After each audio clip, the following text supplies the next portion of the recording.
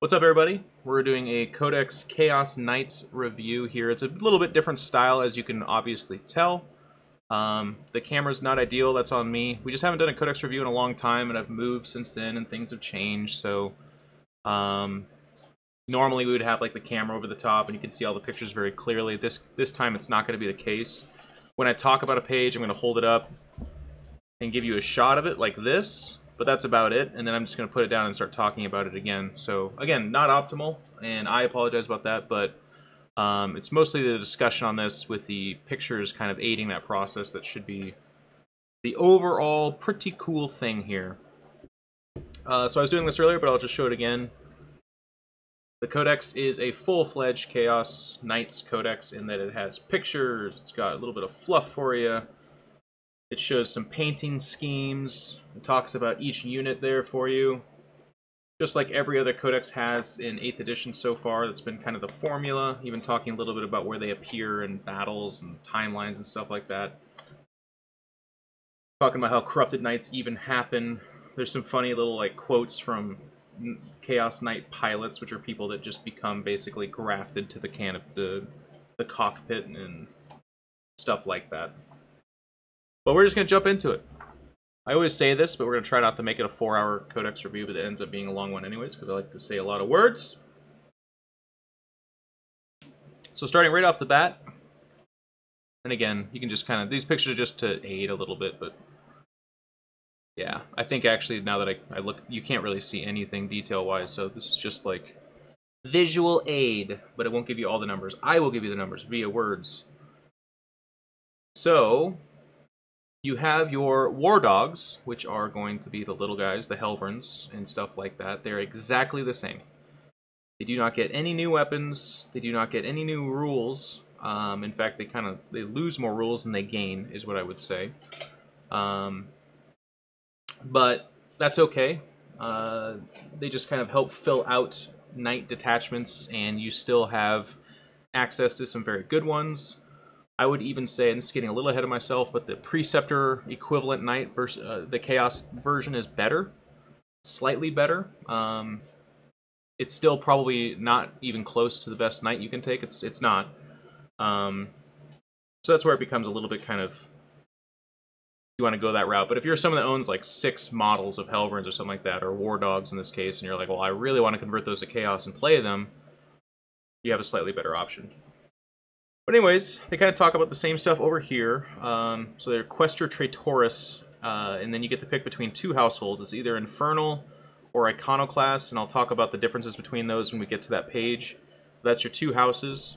There are Dreadblades, and I would say that these have better rules than their Imperial equivalent. They're more playable. Still has that fun RNG feel of sometimes you roll a bad dice and you just get kind of bad rules, and you're like, wow, I guess this game I'm not quite as cool as I used to be. So I don't know that you'll take them a whole lot, but maybe I'll be wrong. Or maybe you're all about that. I don't think it explains it here, but you still get the 6 command points for 3 knights in a detachment. It's exactly the same as the Imperial ones, is basically what I would say at this point in time. So I'm not even going to really go over the War Dog. I guess at this point in time, just for complete coverage, it's worth noting, and other releases and even the GW preview itself showed this, but you're not a demon engine, you're not a demon, you don't get to take a demon god or anything like that, so there's no mega buffs across the board, there's no super big combos. This codex is insular in that the buffs and stuff that you get from this is within the codex. There's very little ways to get a lot of synergy in terms of a Slaanesh prince giving you reroll 1s or something like that. Like, no, none of that's really happening. So that's disappointing for some, but probably better for the game. It probably would have been insanely just incredibly broken if they would be able to take demon gods and have all the stratagems and stuff open up to them. So it makes sense. So let's start off with your basic knight, the Knight Despoiler. And again, I know you can't see much on the picture. You'll have the codex soon, but just listen to my words and use the pictures to paint a beautiful image in your mind. The Knight Despoiler is kind of it is the beginnings of your Gallant, Warden, All those guys, just the basic knight. You get to add stuff to it. It comes stock with a stubber, Reaper Chainsword, and Thunderstrike Gauntlet, as well as Titanic Feet. Now, let me mention this right now, because there is confusion on this. I myself was confused, but I went right to the horse's mouth. And if you go to the back of the Codex and look at points, there is the Knight Desecrator. We're not at yet. We're at the Knight Despoiler, which starts at 285. You then have to pay for all of its weapons. So if you just take the stubber and you just take the Chainsword and Thunderstrike Gauntlet, that is plus 67 points, which does put it slightly higher than some of these other knights. Actually, the heavy stubber, yeah, it's 2 points, so it's 67 points higher.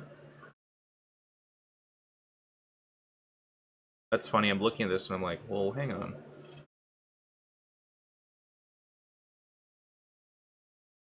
Now I'm confusing myself. The Knight Despoiler.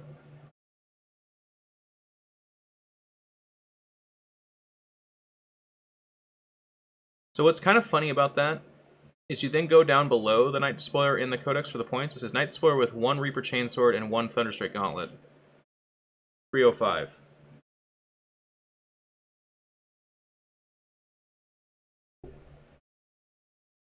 Yeah, they're just... It's even confusing me just to look at this right now.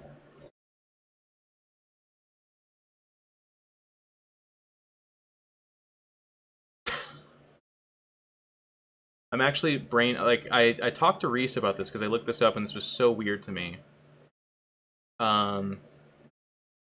Because if you go to the Knight Despoiler page, it says it starts with a Heavy Stubber, Reaper Chainsword, Thunderstrike Gauntlet, and Titanic Feet.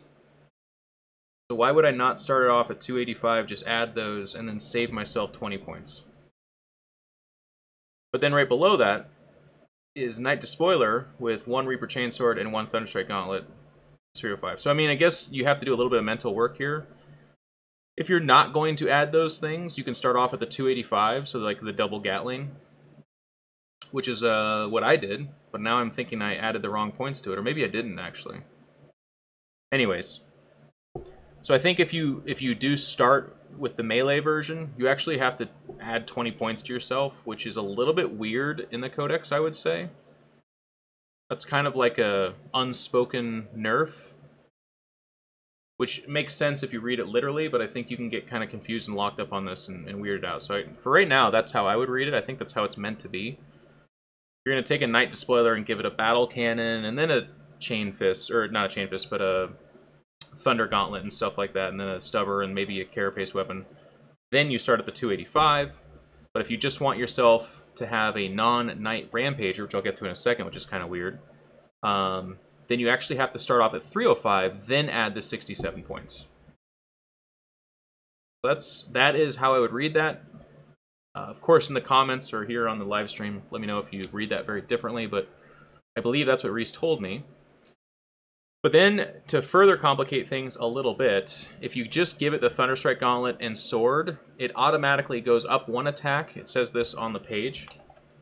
And then it gains 1 weapon skill. So it effectively becomes the Gallant, right? So it has 1 more attack, and it's hitting on 2s as opposed to 3s.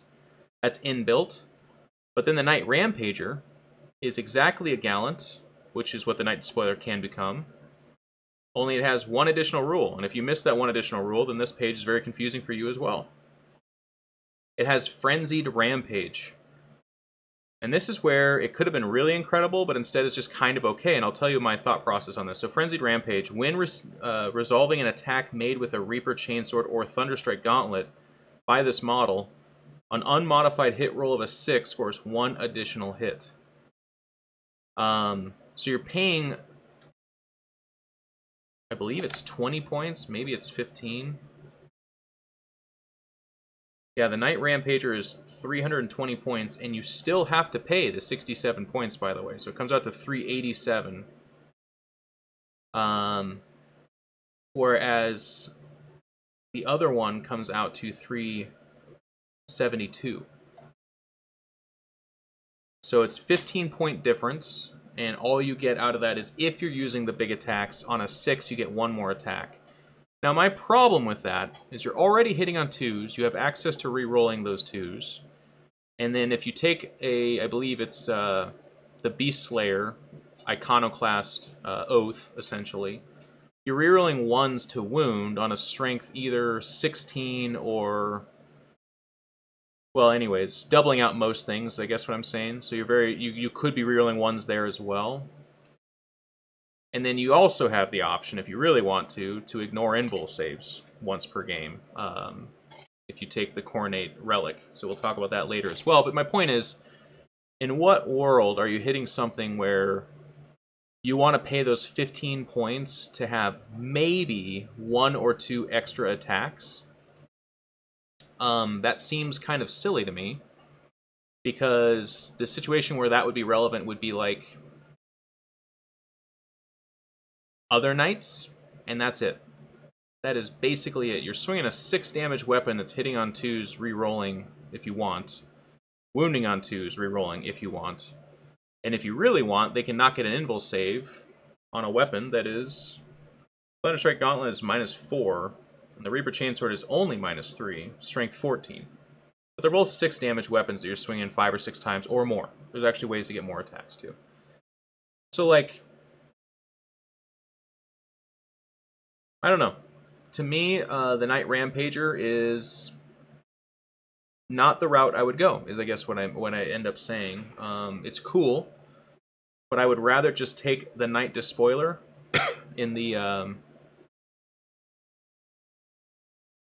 God, I'm blanking on all kinds of names today. My brain's asleep. I apologize, guys. But anyways, the melee version of the Knight Despoiler, save yourself 15 points, which is not game-breaking, necessarily, and then just go with that. Love to hear your comments if you think I'm just completely wrong, or you can think of situations where it's more relevant.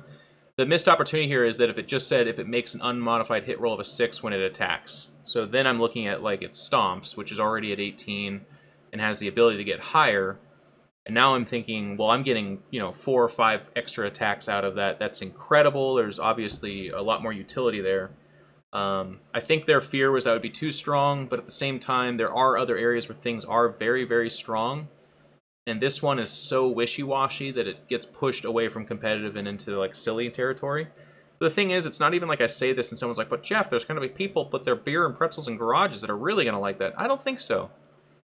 I think they're going to like it in theory, and that like it's like the maximum damage I can do is insane, so that's really cool. But I think that's what competitive players feel as well. But I don't know. Not the end of the world, but not the coolest thing in the whole world.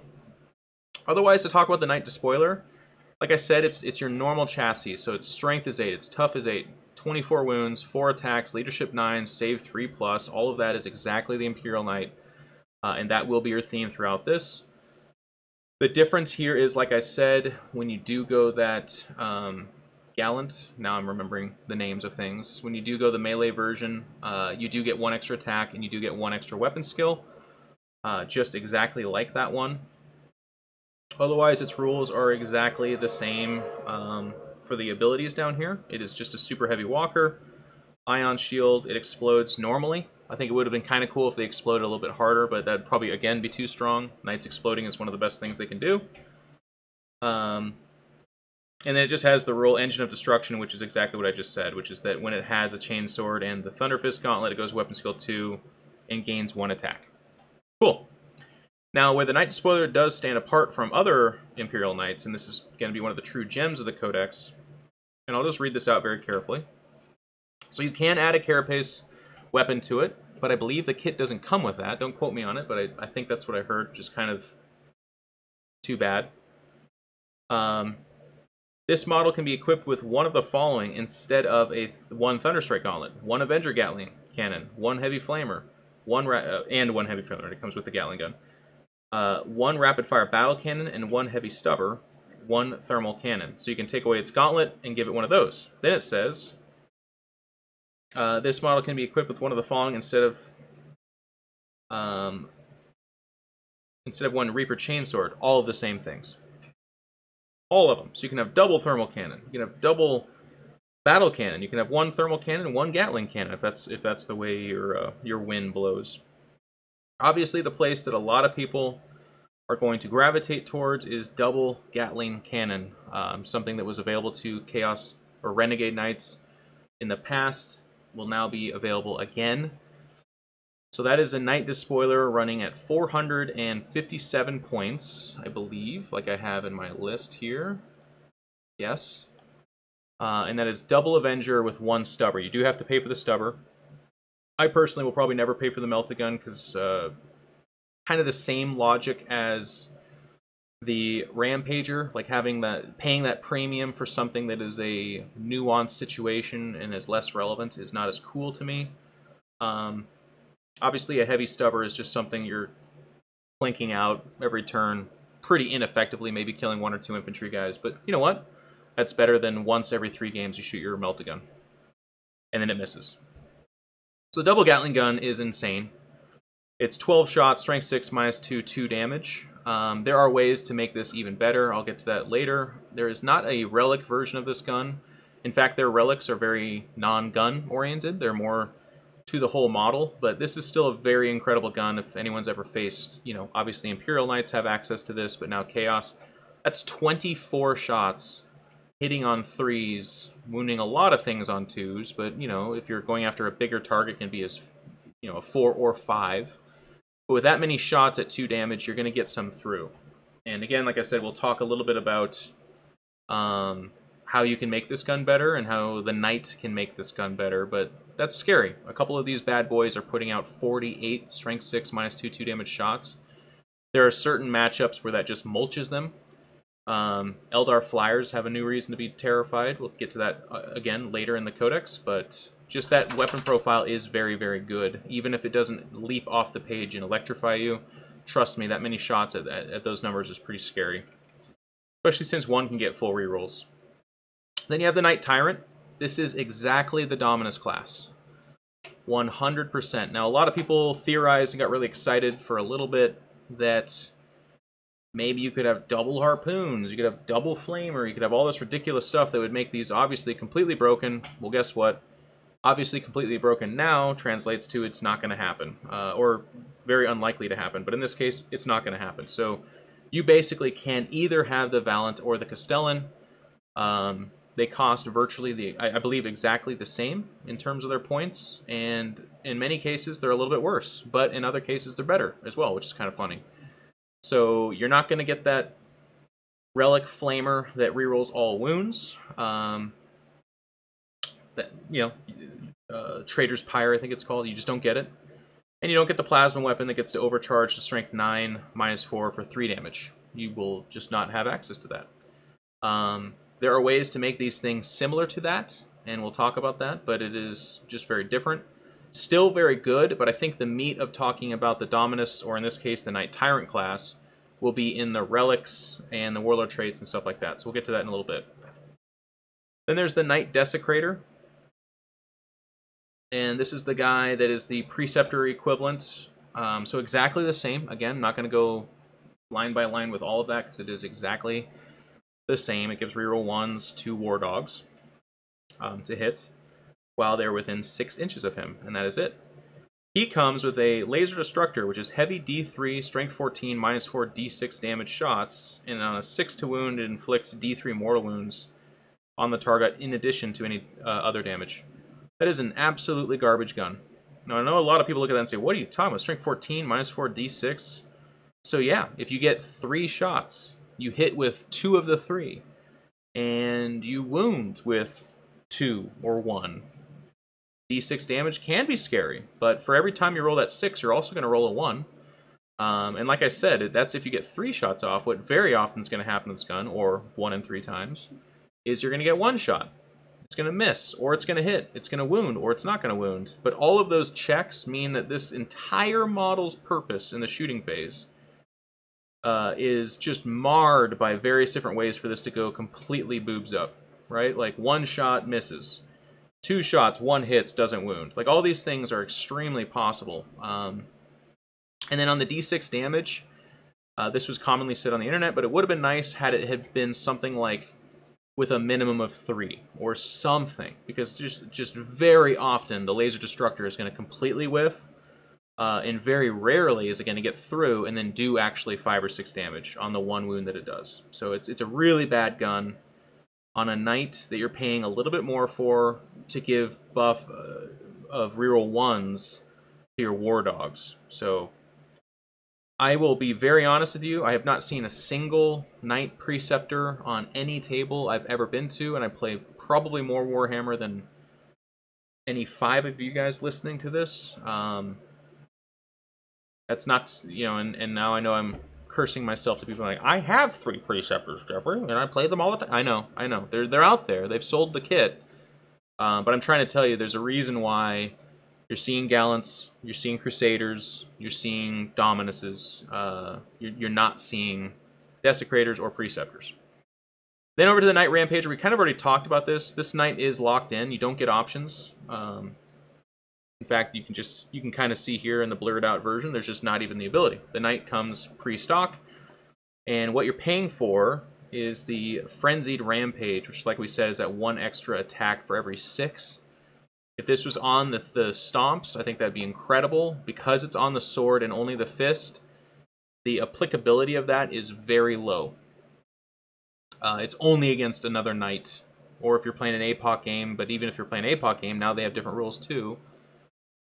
If you're playing by those, or just maybe you're playing like a 5,000 point game or something like that, I don't know. If there's a Warlord Titan out there, then yeah, that extra 1 or 2 attacks is pretty sick, but otherwise... and this is just the armament. It's just all the same stuff. The only different one is, like I said, that really bad laser destructor gun.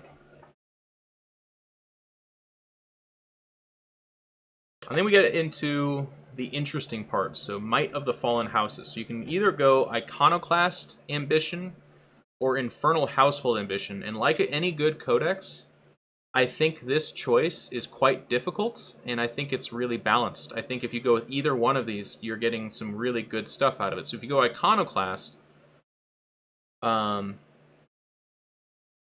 you get to add 1 to the model's attacks characteristics until the end of the turn, and the armor penetration characteristic of the melee weapons the model is equipped with is improved by 1. If they've been charged, charge, or heroically intervene. They also... if an enemy fails a morale check within 12 of any of these models, they lose 1 additional model. That's okay. That's going to be that one that you remember every time it happens. You're going to be like, oh yeah, oh, you know what? Take another guy off. I just remembered I have that thing. That's going to be how it is. But the 1 extra attack, just if there's any charges involved at all, is incredible, obviously. It's just absolutely insane. So your Knight Gallant goes up to 5 attacks just for being a Knight Gallant. Well, in this case, excuse me, a Despoiler or Rampager. But now it goes up to 6 attacks, and you know, on the Stomp, you're now talking about 18 Strength 8 -3 D3 damage attacks. The -3 is a big deal. A lot of models have 3-up saves. Making a 5-up is possible. I mean, you make them 1 and 3, whereas making a 6-up is 1 and 6. And then, of course, if they have a 4-up or something like that, they don't even get a save. That's absolutely insane, and that's really, really good. There's other synergy with that kind of attack later. And then also, just worth mentioning, I guess, -4 on your Thunderstrike Gauntlet means that if you have a 2-up save, you get a 6.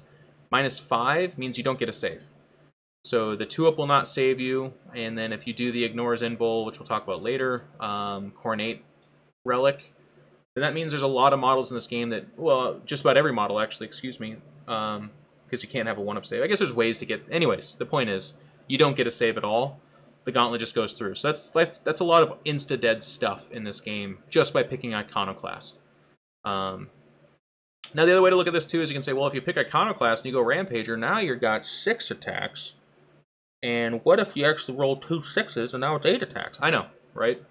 That thing that was going to die anyways now dies even harder. Then there's the Infernal Household. At the start of your movement phase, each model with this ambition can use a Demonic Surge. If a model uses a Demonic Surge, it suffers 1 mortal wound, and you then roll 1d3 on the table to the right to determine the rule that applies to that model until the start of your next movement phase. When a model uses Demonic Surge, you can choose for that model, but suffer d3 mortal wounds instead of 1. If you do, you can select the result from the table instead of rolling to determine. The model can only use a Demonic Surge once per battle round. So once per battle round means turn. It does say it at the start of your movement phase, so there's no shenanigans here where like at the beginning of your opponent's movement phase or anything like that. But what is cool about this is each model can do it, and it's not a stratagem, so you're not limited or something like that. So if you had 3 Knight Despoilers that were melee kitted out and you wanted them to be tough 9 because there's some strength 8 weaponry about to come their way, cool. Actually, I'll just go through the chart, right? So the number 1 on this is Demonic Hunger. Add 2 to this model's move characteristic and 1 to advanced rolls and charge rolls made for this model. The second result is Fortitude, add 1 to this model's toughness. And then the third is Demonic Powers. Select 1 ranged weapon this model is equipped with, add 1 to that weapon's strength characteristic and damage characteristic. Pretty cool.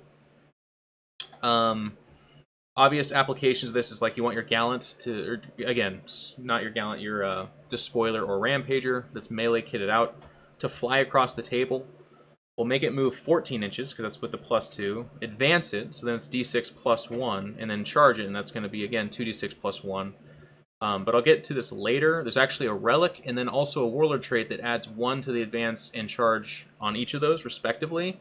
So you're moving 14, you're advancing d6 plus 3, and then you're charging 2d6 plus 3. And then there's a stratagem, of course, to advance and still charge, which you do have to use.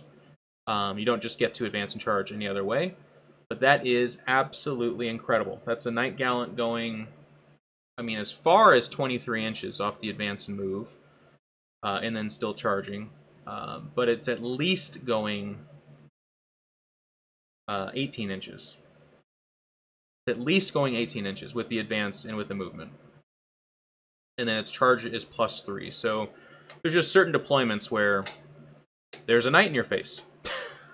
There's a Knight. So that's pretty amazing. Between these two, I've been siding with Infernal Household myself for my builds, and that's because of what I just mentioned, which is that I really want my Gallant, my Despoiler, to be in your face turn 1.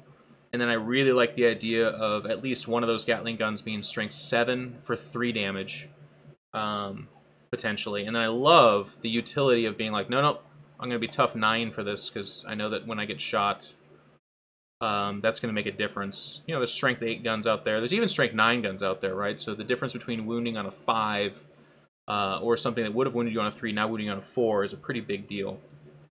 Stratagems are almost exactly the same. A lot of them are anyways. So you have things like your rotate ion shields, exactly the same. 3 command points for the big boys, 1 for the lower. Caps out at 3, so this is kind of the updated version of that. You get the heirlooms, so you can make these guys characters and give them relics. You're going to want to do that. The Tyrannical Court's what makes them characters, and then gives them a warlord trait, and then from there you give them relics, which is the corrupted heirlooms. Sky Reaper Protocols is just those war dogs, getting +1 to hit against fly, I believe it is. It's just the autocannons. Oh, you can reroll reroll the hit. Excuse me. So you reroll the hits. There you go. Thunderstomp, exactly the same. Spiteful Demise is exactly the same, different name. So for 2 command points on a 4+, your Knight explodes, which is pretty darn cool. And then for the Knight Tyrants, you roll 2 dice, and on any one of those being a 4+, you explode. And if both are 4+, then your 3d6 is the range instead of 2d6. Ion Aegis is a new one. It gives you a 5-up invul to anything wholly within 6 of a Knight Tyrant that stands still for that turn. So that's kind of cool. But just kind of cool, in my opinion. There's some people that flip out about 5-up invuls and stuff like that. If this was 1 command point, I would be more excited. But for 2 command points to give a 5-up invul to something chaos with the keyword chaos nearby. Many people are like, there's some vehicles I could see being nice with a 5-up invul. Sure. Yeah. You have to use it at the beginning of your opponent's movement phase, so it's not reactionary. It's more of a, like, I think they're going to do this, or you deploy around that. But here's the other thing, too, guys. If you're packing stuff next to your Knight Tyrant, there's a good chance it can explode as well. So give it that 5-up invul, knowing that it could also just take d6 mortals if the firepower on the other side of the table is strong enough. Pack Dogs. It's the exact same as the Imperial equivalent. If one of them makes a charge, the others get to re-roll their charge. If they're within 12, I think it is. Yep. Chain Sweep, exactly the same. Death Grip, exactly the same. Daemonic Guidance System. This is a little bit different. This is basically, well, let's just read it. Use a stratagem. It's 3 command points. Use a stratagem when a Knight Tyrant model from your army fires Overwatch or is chosen to shoot with. Until the end of that phase, one Shieldbreaker missile that model is equipped with can target a unit that is not visible to that model and can target a character unit that is not the closest enemy unit. So this is your, that's your missile stratagem. It's exactly the same. It just kind of specifies Overwatch, which is interesting. I don't believe the other one's worded that way, but I'm not quite sure. I guess that's just to clean up the language, because everyone knew you could fire missiles in Overwatch anyways as well. You just had to hit on a 6. Full Tilt, exactly the same. In fact, it has the same name. 2 command points. Devastating Reach, exactly the same. Titanic Duel. For this next little bit, I'm going to ask that you guys please put on your Fluff Bunny costumes and your silly galoshes, and let's go for a journey. 1 command point. Use a stratagem at the start of the fight phase. Select 1 Chaos Knights model from your army that is within 1 inch of any enemy Titanic units. Both players secretly choose a number between 1 and 3. Either write this number down or use 1d6 that is hidden, e.g. behind your hand. The numbers are revealed at the same time. If they differ, then until the end of that phase, add the number you chose to the attacks characteristic of the model. But attacks made with melee weapons by that model can only target Titanic units. So let's go through this logically, what just happened. We both secretly write down a D3 number. So that can be, obviously, if you have a D3, a 1, 2, or 3, or if it's a D6, then a 1, 2, or 3, 4, or 5, 6, or 1, 2, or 3, respectively. If they match, nothing happens. Nothing happens. You just spent a command point for nothing. If the numbers are different, read this carefully.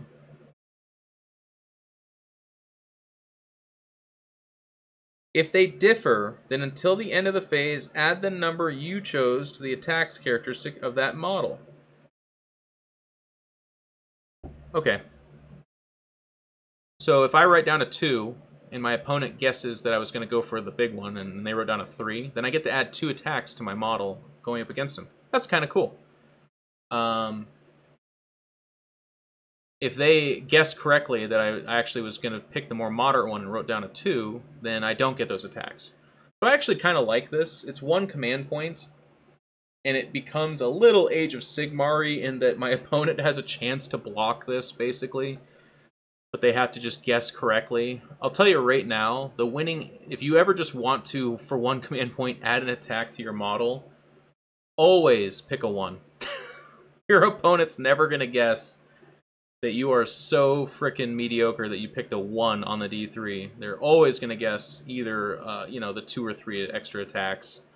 But I think that's pretty funny. This is another way to get another attack against a Titanic model, though, and it's only 1 command point, so I like that. This is potentially very powerful, but I like that it has counterplay actually built into it. And because it has counterplay built into it, I like that it's only 1 command point. If this was like 2 or 3 command points and there's still a way for it to do absolutely nothing, I think that would be the stupidest thing in the world. I mean, not in the world, I guess. That's too strong, but like, it would be bad. I think that would be pretty dumb. As it is, it's fun, but it's powerful. It is powerful. So I like it. Trail of Destruction for 2 command points. Use the stratagem when a Chaos Knights model from your army fires Overwatch or is chosen to shoot or fight with. Until the end of the phase, when resolving an attack made by that model, you can reroll the hit roll. I really don't like the wording of this.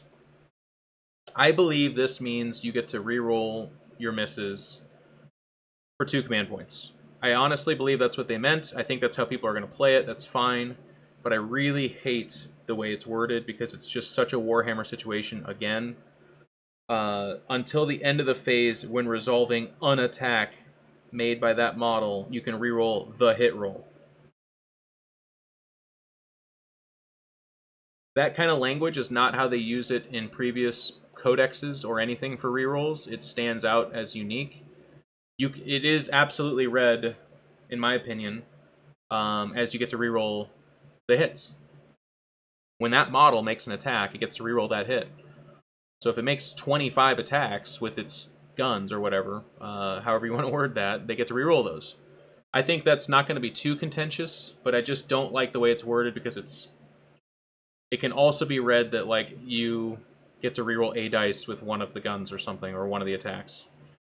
Anyways, maybe I'm just being alarmist, and maybe there's like, I would never read it that way. Okay, fine. I hope that's the case. But for 2 command points, your knight gets to reroll its attacks in close combat or in shooting. So it just says that phase. So you can use it in Overwatch, then they make it into combat, then you can use it when you swing back. That's cool. That'd be 4 command points. It's a lot of command points, but rerolling all misses is a big deal. Break the enemy line. And now we get into the Iconoclast and Infernal ones. So break the enemy line is 2 command points. Use a stratagem at the start of the fight phase. Select one enemy unit within 1 inch of any Iconoclast household models from your army that made a charge move that turn. Until the end of the phase, when resolving an attack made with a melee weapon by an Iconoclast household model from your army against that unit, you can re-roll the hit roll.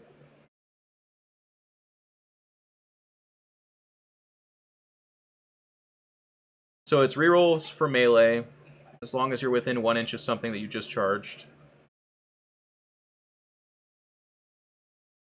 It's 2 command points.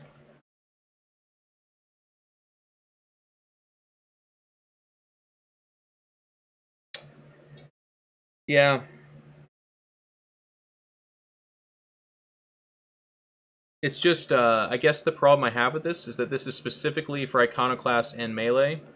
Trail of Destruction, I'm making sure I'm reading this correctly. It's if you're firing Overwatch, chosen to shoot with, or fight with. When you resolve attacks, you reroll. 2 command points. So this one's specifically melee, but the other one's universal. It's all the knights. Chaos Knight Stratagem. Yeah, so I believe it's a completely redundant stratagem.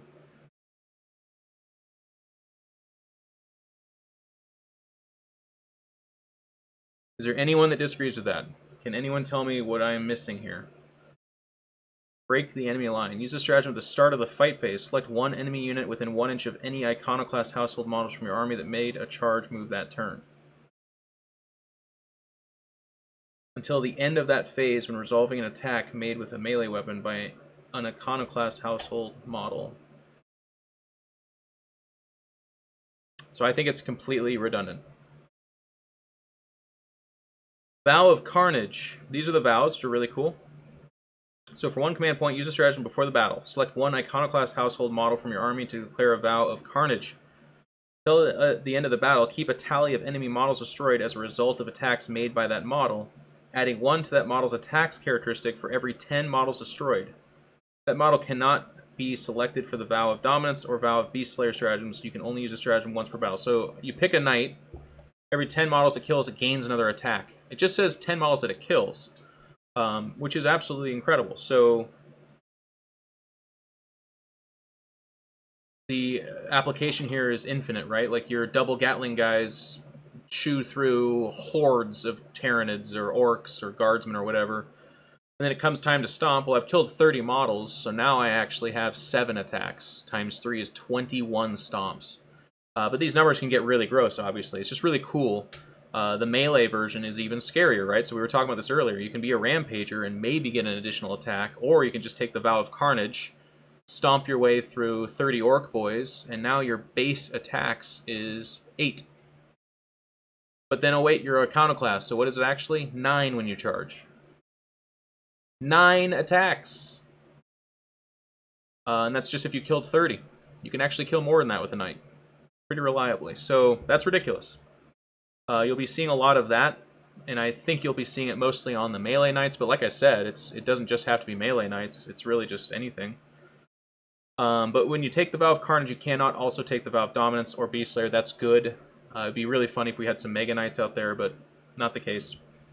Vow of Dominance for 2 command points. Use the stratagem before the battle. Select one Iconoclast household model from your army to declare a Vow of Dominance until the end of the battle. When resolving an attack made against that model, an unmodified wound roll of 1, 2, or 3 always fails, irrespective of any abilities that the weapon or the model making that weapon or that attack may have. The model cannot be selected for the Vow of Carnage or Vow of Beastslayer stratagems. You can only use this once per battle. So for 2 command points, you have to wound this knight on a 4 or more. What I like about this is that this is customizable. So obviously if you're facing someone that just put a lot of DAC out there and has no strength 9 or anything like that, then this would be completely irrelevant, so you don't have to take that that vow. But if someone spammed a whole bunch of strength 9 or 10 or higher weapons or attacks, or you are worried about a knight getting into the face of your knight, or a Mortarion or Magnus or something like that, all of a sudden this mitigates a little bit more of that damage, and that's pretty incredible. It's good. Vow of the Beastslayer, 1 command point. Use it before the game. Select an Iconoclast household model from your army to declare a Vow of the Beastslayer. Until the end of the battle, when resolving an attack made by that model against an enemy unit that contains any models with a wound characteristic of 8 or higher, reroll a wound roll of 1. So this is what I was talking about earlier. You can already reroll all your attacks. We covered that through the stratagems. Now you can reroll 1s to wound against something that has 8 wounds or higher. So your Rampager or your Despoiler with a Gauntlet against another knight is wounding on a 2, rerolling, hitting on a 2, rerolling.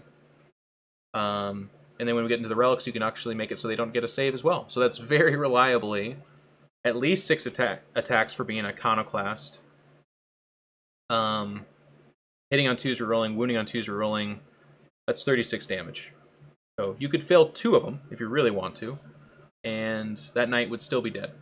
A 24 wound knight would just flat out be dead. So those are the Iconoclast ones. I like it because of the customization, like I said. The +1 attack, just if there's any charge involved at all, is incredible.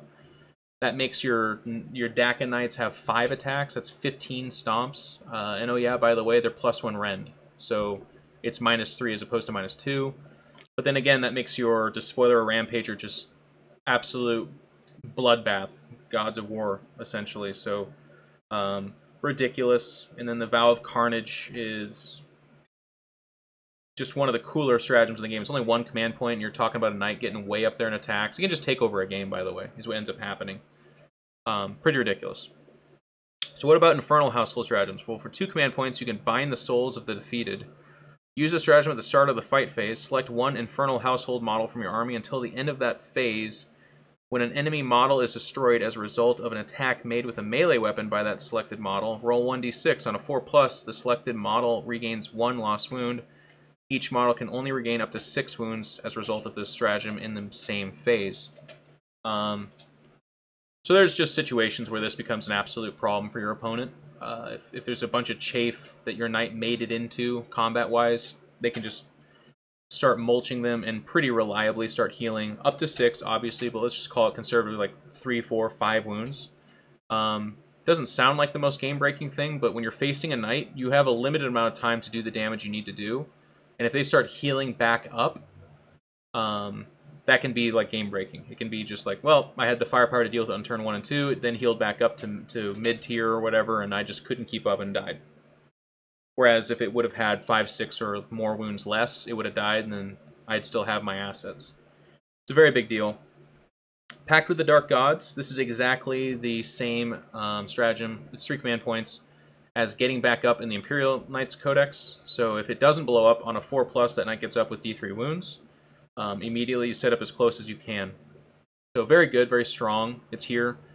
I think the get back up is like 2 command points in the Imperial one, or maybe it started off at 2 and is now 3, something like that, but it's appropriately priced here at 3. It's just very, very strong. The big deal here is that it's available to all Infernal, whereas the other household kind of limited you because that was the shtick. The rest of what it did wasn't as great, but this is like just a stratagem, so it's pretty cool. Demonic Ammunition for 1 command point. Use a stratagem before the battle. Select 1 Chaos Knights detachment from your army. Until the end of that battle, heavy stubbers that Infernal Household Chaos Knight models in the detachment are equipped with have a strength characteristic of 5. 1 command point. All my knights, I run a detachment with 3. They have, it's 3 heavy stubbers, 3 shots each. Strength 5 on them. It's only 1 command point, but I think that's really matchup dependent, which is kind of cool, I guess. If you're looking at a lot of tough 4 stuff, then that strength 5 is a big deal. But otherwise, That's it. I mean, Strength 5 also wounds Tough 8, or 9, I guess, on a 5 as opposed to a 6, which is a big deal. But you're not looking to wound with your stubbers, typically, I would say. Diabolic Rift, 2 command points. Use a stratagem at the start of your opponent's psychic phase until the end of the phase when a psychic test is taken for an enemy model within 12 inches of any Chaos Knight's Infernal Household models from your army. That enemy model suffers Perils of the Warp on any dice roll instead of a double 1 or double 6. That is incredible. There are huge matchups where the psychic phase is a very big deal. Your Chaos Knights can be allied with demons, which can give you access to the additional D3 mortal wounds. So basically, you can, with one of these knights, have a 12-inch bubble, and it's actually off of any of your knights, so off of all 3 of them, potentially, of cast a power, you will perils, and then I will make you take 2d3. And there are matchups where, you know, Eldar, Guard, Orcs, they only have 3 or 4 wounds. 2d3 into that character means that it's probably dead. And now keep in mind, this is something a lot of people miss. If you die due to perils, your power does not go off, by the way. So you die, the power does not go off. When a model dies from perils, it explodes. Within 6 inches, everything takes D3 mortal wounds. That's huge. That's a very big deal. Now, obviously, if you're playing Tau or Necrons, nobody gives a damn. So it's not like, you know, this is a relic or something like that where you're locked in. But just to have the ability to be like, well, I'm Infernal Household. You want psychic powers to go off, and now I am going to make you hurt every single time. 2d3 mortal wounds is it's not something small. It's between 2 and 6 mortal wounds.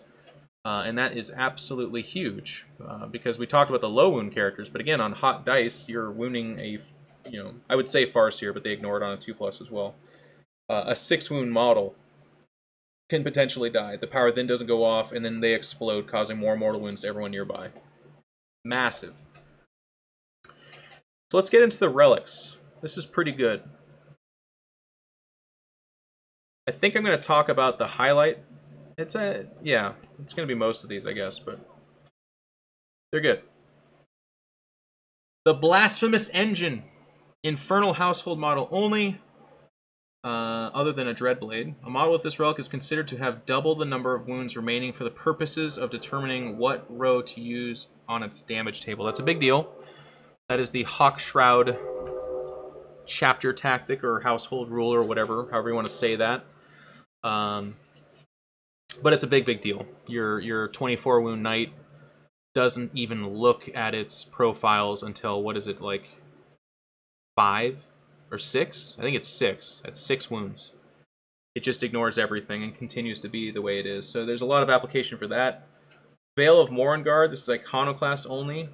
A model with this relic has a 4+ invulnerable save against attacks made with ranged weapons. You can then rotate your Ion Shields to 3+. This is the only way to get that 3+ in this Codex, which I think is how it probably should be. Your knights otherwise have 5+ rotating to 4+. So it's interesting that it's locked into Iconoclast, because that would be otherwise one of the more desired relics. Coronate target. Once per battle at the start of the fight phase, a model with this relic can activate it. When it does, until the end of that phase, invulnerable saves cannot be taken against attacks made with this model, and you also cannot make invul saves yourself. The invul saves yourself is not that big of a deal, because honestly, if you're using the stratagem, you're hoping to kill whatever it is you're in combat with, ignoring their invul saves, or you don't care anyways. Like, let's say you jump into a unit of Plague Bears, you want to make your 18 stomp attacks and just have them only take Feel No Pains, this would be the way to do it. But again, if you're facing like a Mortarion, Guilliman, Smash Captain with a 3+ invul, all that kind of stuff, turn off their invul, knock them dead, and then that's it. You're good to go. You also just don't get your invul in close combat anyways. There are ways to do that, I guess, I think. But for the most part, you don't have it, so who cares? Xantian Pyrothrone. A model with this relic gains a Psyker keyword. It can attempt to manifest 1 psychic power in your psychic phase and attempt to deny 1 psychic power in your opponent's psychic phase. It goes on to talk about a Warlord trait where you'd have 2 denies, that's fine. And you only know Smite.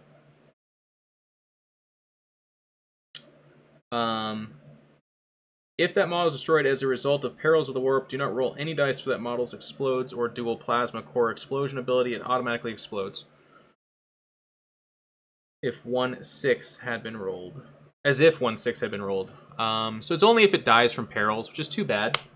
The knight just auto-exploding would be very, very strong, but I don't know. Maybe it would be a little bit game-breaking, I guess. Knights exploding is already ridiculous. But if you perils yourself out, it auto-explodes. So, you know, get into your enemy lines and then start casting Smite as hard as you possibly can. Here, it's okay. It's a knight casting Smite, and then it's a knight that also can get a deny. It's just okay, honestly. Chaos Knights are very often going to be paired with demons or Chaos Space Marines, so you're going to have denies. I don't know that this relic is where you'll end up going. Helm of Warp Sight.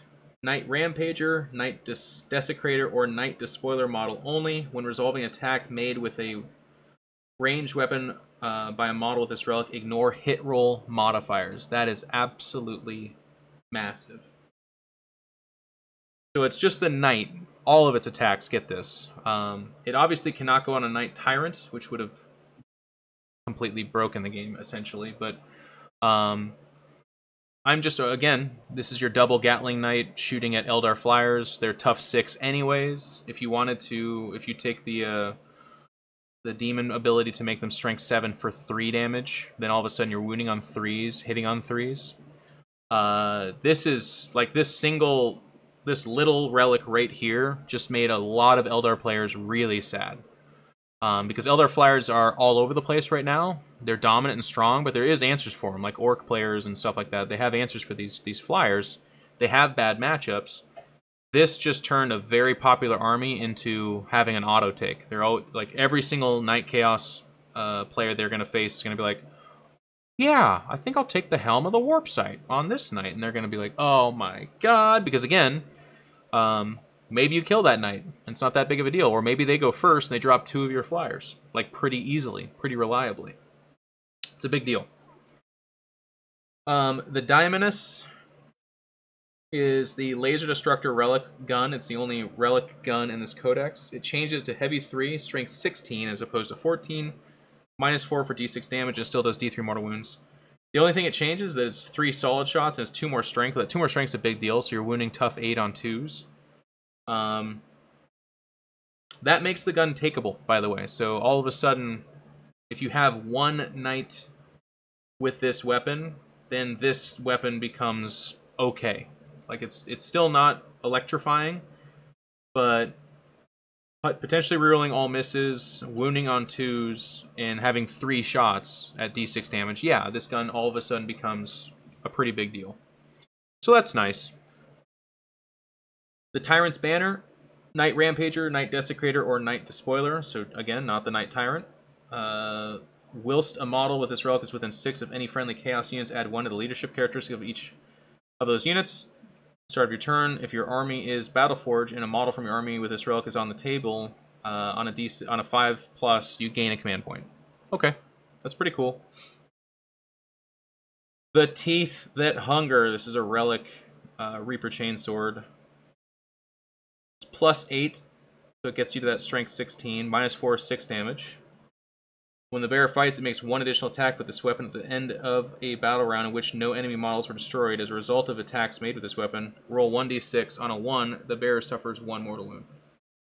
So it's slightly stronger. You get 1 extra attack. If you don't kill anything with this, then you actually have to take a mortal wound. On a 1. Okay. It's alright. Rune of Naktagra. Model of this relic has a 5+ invulnerable save against attacks made with ranged and melee weapons. That model gains 1 additional Dreadblade Pact and 1 additional Damnation of your choice. So only for Dreadblades, but this is how you get the invul in close combat, and it makes that guy just have some extra layers of rules, which is pretty cool. And this is how you get the invul in close combat, like I was saying. Putrid Carapace of Nurgle, this is a big deal. When resolving an attack made with a melee weapon against a model with this relic, if the saving throw is successful, roll 1d6. On a 4+, the unit that made that attack suffers 1 mortal wound after its attacks have been resolved. So again, you jump into 30 guardsmen, 30 boys, something like that. You're getting your 3+ armor save against them.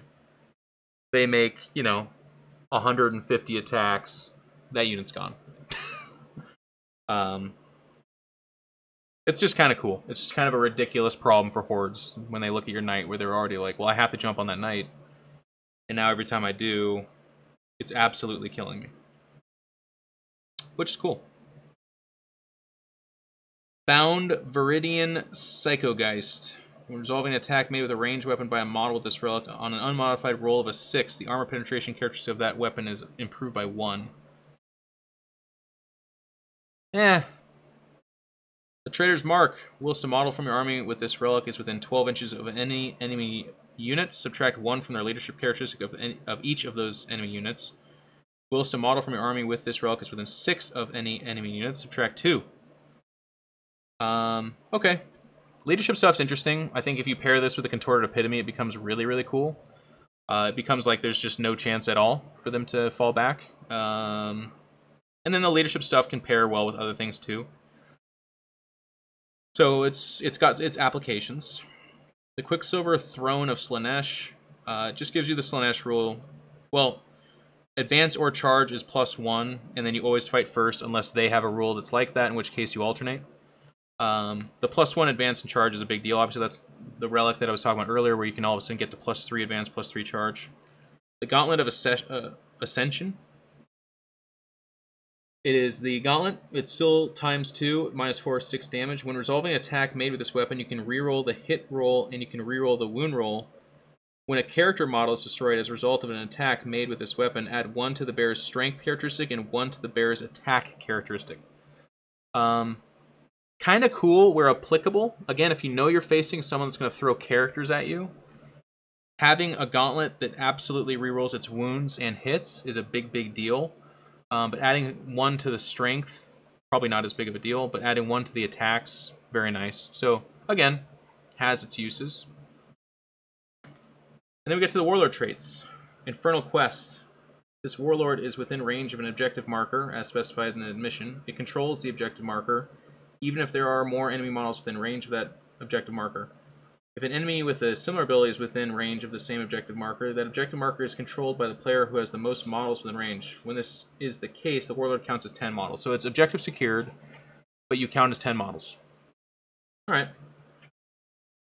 Harbinger of Scrap Code. At the end of your movement phase, roll a d6 for each enemy vehicle unit within 6 of this Warlord. On a 4+, the unit being rolled for suffers 1 mortal wound. Terrible. The 4+ is okay. 1 mortal wound, who gives a damn? And the amount of times a vehicle is going to be within frickin' 6 inches of a Knight Titan. I don't know. It's terrible. Knight Diabolus. Add 1 to the Warlord's attacks characteristic. Yeah, that's good. So you're gallant if you want. With the Warlord trait, all of a sudden, it had 5. Went to 6 because it's a Iconoclast, and now it has 7 attacks. Because the Warlord trait you gave it is +1 attack. Hello! Warp Haunted Hull. You can deny 1 psychic power. And then you have a 5+ feel no pain in the psychic phase, essentially. Okay. Eager for the kill. When an advance roll or charge roll is made for this Warlord, add 1 to the result. In addition, add 1 to this Warlord's attacks characteristic whilst they are wholly within your opponent's deployment zone. So that's that +1 advance or charge with the then Slaanesh Throne, and then the Infernus boost to movement and advance and all that stuff. So that's how you get to the +3. But then the 1 more attack if you're in the deployment zone. That's pretty cool because that's probably where you're going. But you have to be wholly within. Remember that. Aura of Terror. When a charge roll is made for an enemy unit within 12 inches of this Warlord, subtract 1 from the result. In addition, when a morale test is taken for an enemy unit within 12 inches of this Warlord, your opponent rolls 2d6, discarding the lowest result, or either result if they are the same. So the nice thing about that is it's like anti-Plague Bearers, but the -1 to charge is just a big deal in general. It's just very useful. It's just always useful. So that's a good Warlord trait. People were kind of hating on the Warlord traits, and I get it. They're not super, super amazing. But They're useful, at least. There's at least 3 in there that you don't mind having. +1 attack you always want. The -1 to charge and the leadership thing is cool. And then, like I said, you can pair that really nicely with, like, they're at -2 to their leadership as well. I don't know if you guys heard that. It was embarrassing. So, not bad. Let's go over the Dreadblade packs and damnations. And then that'll be it. We'll kind of give a Q&A session at the end here, and we'll talk a little bit about it. But otherwise, that is Night Chaos Codex. Path to Glory. When resolving an attack made by this model made against a character or Titanic, you can reroll the hit roll. Okay. Thunderous Charge. After this model finishes a charge move, roll 1d6 for each enemy unit within 1 inch of this model. On 4+, unit being rolled for suffers D3 mortal. Okay. That's kind of cool. Demonic Vigor. When this pact is chosen or generated, roll a d6. On a 1 through 3, add 2 inches to this model's move characteristic. On a 4 through 5, improve this model's weapon skill characteristic by 1. On a 6, improve the model's ballistic skill characteristic by 1. That's a great one, because the movement's great. Weapon skill, maybe not as applicable, but still nice, because you're always stomping with knights. Stomps are just great. And then ballistic skill going to a 2+ would be ridiculous. If it's a shooting knight, it'd be really sad if you roll that for the gallant and you're like, no.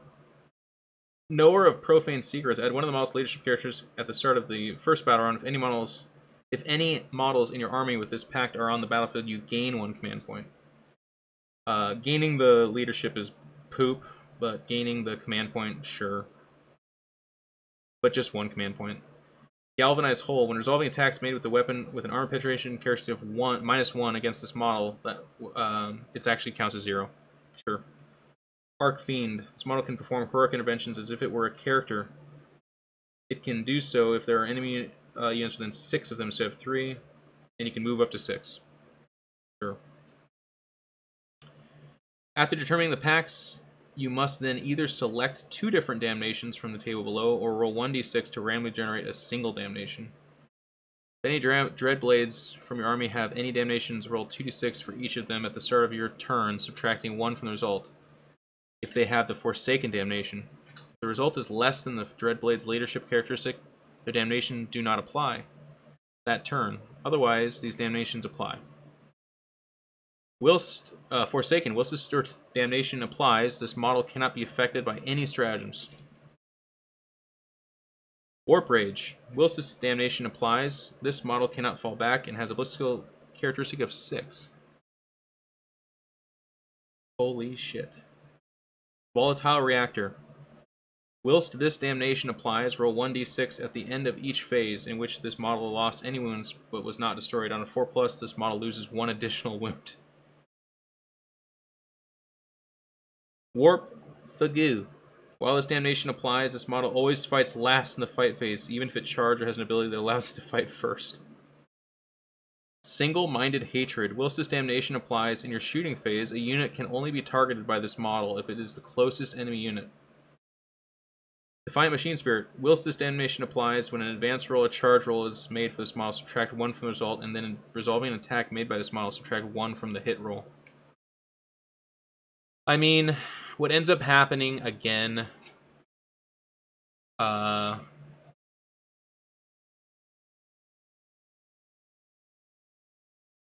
it says any stratagems. So look at you turning that frown upside down, Razakel.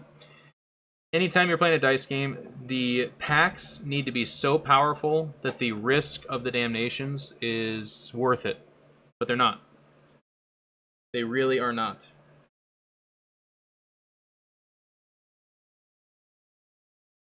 You get 1 pact, and I think there was another way, what was it, a relic or something, or it's a stratagem, to get a second one, but then you have to take another damnation. It's like,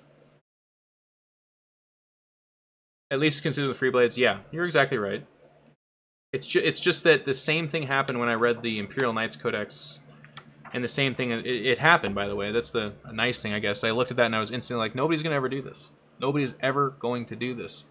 And guess what? I've never faced a free blade, and I'll never ever face a dreadblade either. The buffs have to be 2 times more powerful for the damnations to be a risk worth taking. So what ends up happening I realize I'm under Apex Legends and stuff with my stream. Damn, I messed that up. Oh well, it's just for the video. Sorry for the live stream, guys.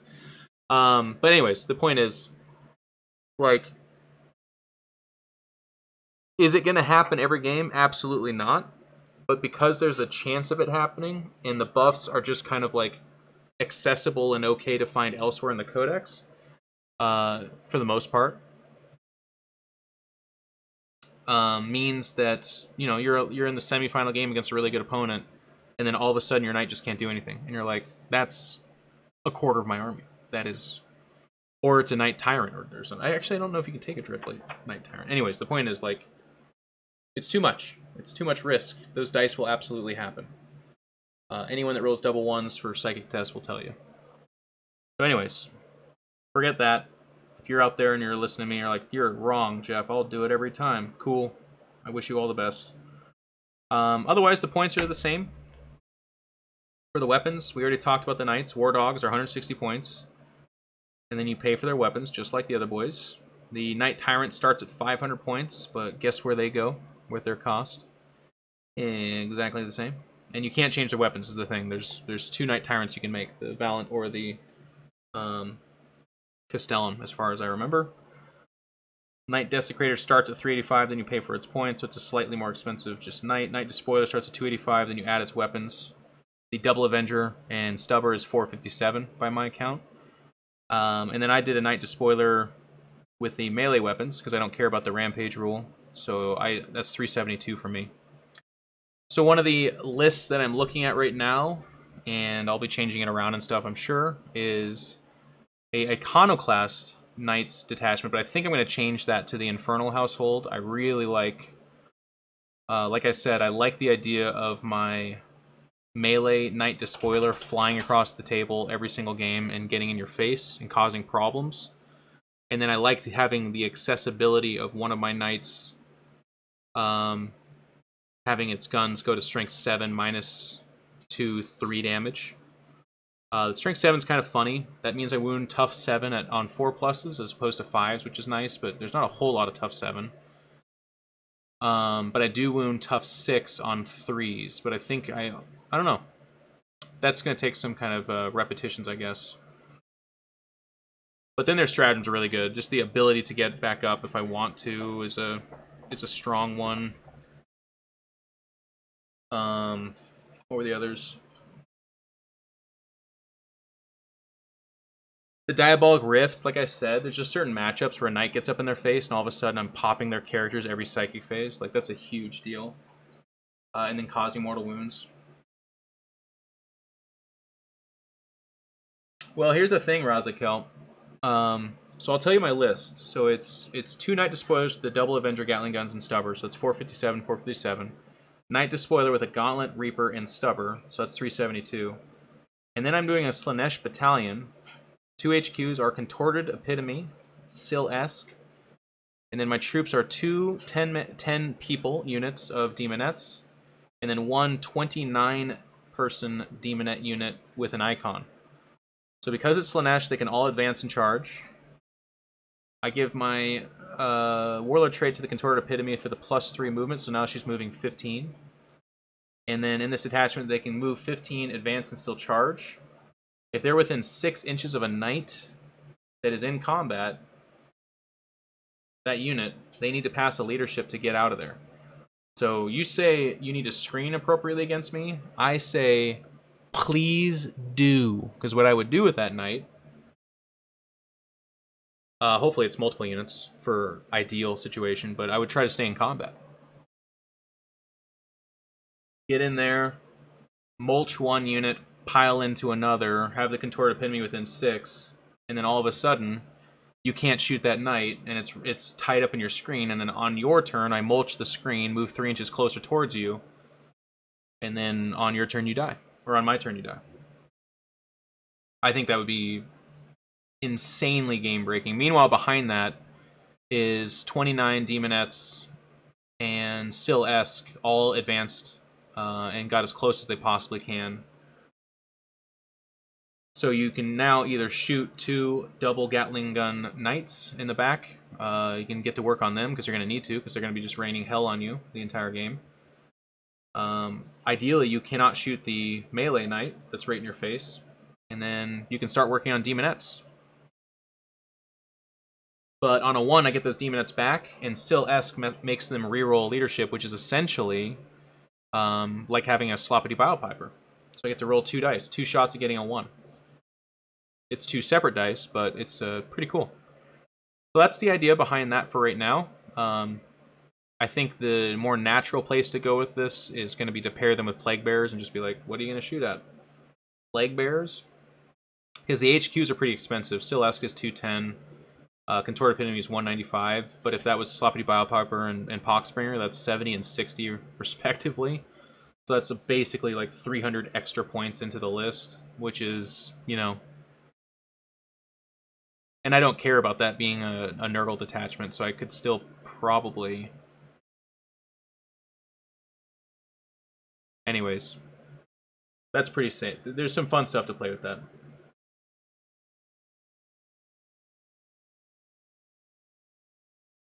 Warp-sided helm plus dual Avenger cannon will give Plague Bearers trouble.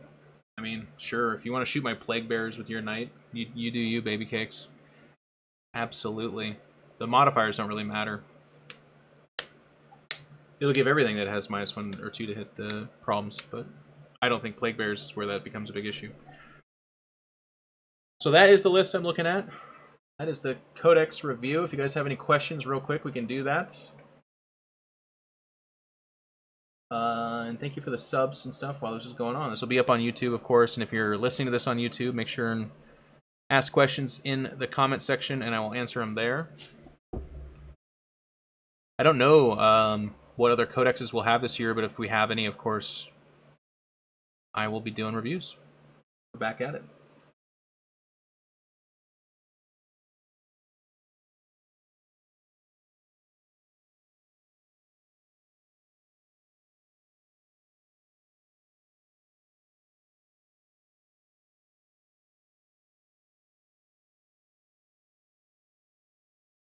Can't answer questions like that, Orcspit. Any kind of questions about like policy and point changes and stuff like that, I'm not gonna. I love you, baby, but I'm not gonna break NDA or anything like that. All right. It seems like. Do you see any opportunities for lists with knights and discords together? Yeah, I mean, that was one of the places people leapt at immediately. I personally, I don't know. I think they're in very similar categories. Obviously, like, the Disco Lords are 160 points, so they're very inexpensive, but they're fast-moving melee guys. Their shooting is really unimportant and not good at all. They're all targetable, so they're good because they're good. Would they be good with knights? I don't know that they'd be necessarily good with knights, because they all like can't jump into ruins. They can't go up levels. Their shooting on the Disco Lords is really not good, and then on knights they can be fantastic, obviously. So they're durable-ish, and that would be kind of part of the reason they'd be kind of cool. And if people are shooting your knights, then that means your Disco Lords are getting into their face. But like I said, I'm already having a lot of people, when they face me, they just put everything up on levels and say you can't get me, which obviously has its disadvantages. That means I'm controlling the objectives, and I win those games still. But I think if you double down on that concept, you're kind of asking for a bad matchup.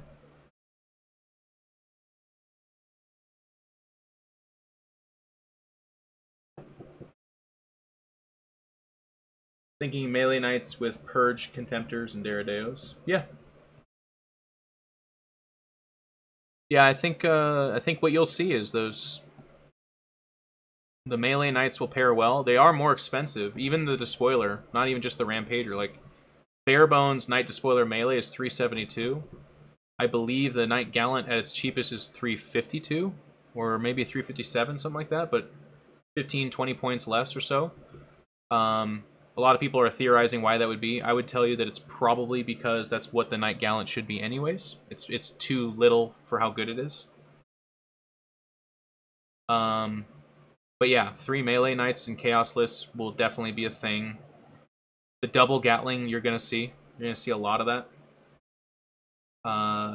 Getting the double Gatling is gonna be interesting. So TOs are gonna have a new pain in the ass for them, I think, because I was doing it myself. They're not on eBay. They are... There's not really a kit to do it with, so you either have the stuff already, or you buy it off of somebody, or you third-party it. Do you think Chaos Knights will shake up the meta? No. You're going to see more Knights. So the shake-up-ish will be that people will have to kit out more for them again. There'll be like a second wave of Knights, but I think it will be not nearly as impactful as the Imperial Knight Codex release was. Do you need another Gatling gun? No, thank you, though. I got 3 on the way. And then I have an Imperial one. I mean, if you have one on a sprue or something like that, buddy, I would definitely pick it up off of you. So that I don't have to take my poor Knight Crusader's Gatling gun away from him. Mini swap? Okay, that's a good recommendation, Orcspit. So check out Reddit's mini swap subforum. Oh, that'd be great, Rob. I'd love that, man. Thank you.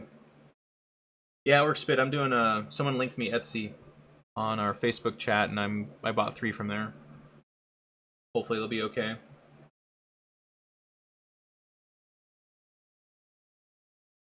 As a guard player, these do and do not pose a problem. Just depends on situation. Yeah. I think the crazy list it'll give people fits is going to be, you know, 3 knights and then like 60 plague bears and cheap characters behind it. A full plague bear unit is anywhere between 210 points and 225 if you give them the ability to come back on a 1, which you should. And then their HQs are 60 and 70 for the Poxbearer and Sloppity Bilepiper, so that's just 130 points. So that's 250, 130. No, 225 times 2 is 450, plus 130 is 585, right? So that would be 60 Poxbringers, and then those 2 HQs, or Plague Bearers, excuse me, and then you can do a unit of Nurglings for 54 points. That's if you want to do it that heavy. So that comes out to a little over 600 points. Yeah, and then you would actually have points to spare if you did 3 melee knights with that. The double Avenger Gatling guys are expensive, which is nice. They should be. They should be expensive. Can knights be an effective screen for 1K Suns Psychers? I mean, sure. But kind of a weird screen. Easy to get around them, I guess, and they want to get forward typically. There will be more knight players, Valcor. Yep. There will be more knight players. We don't know how many. I'm theorizing that it won't be that many more. But it's a really cool kit. And knights are the highest selling kit in GW. They sell more knights than they sell anything else. At $150 a pop, my dudes. Pretty good. Pretty darn good. Okay. Well, that's going to do it. Thank you so much. Cobra will have this up on YouTube in no time at all, hopefully. And you guys can continue to post questions there, and I'll definitely follow up with it. If I made any mistakes, make sure and correct me there as well. Just be nice about it. I am only human.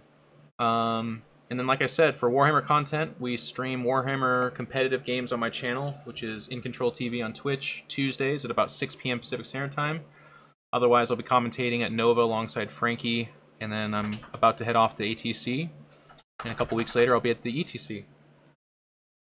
And that's it. So thank you guys.